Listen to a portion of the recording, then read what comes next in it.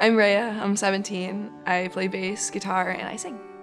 I've been coming to the Lake Geneva House of Music for a little over a year.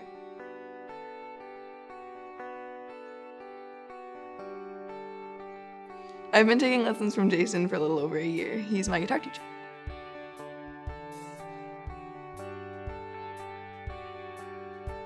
I have attended a music camp before.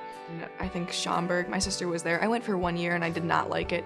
I don't think band camp is for me, to be honest. It was just, I don't know.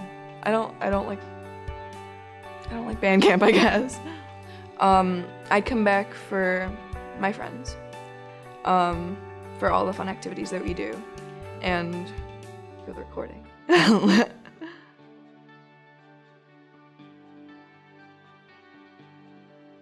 Okay, so I think I'm a good person to ask this question to, because my band, it's me and 2 other students that attend Lake Geneva House of Music.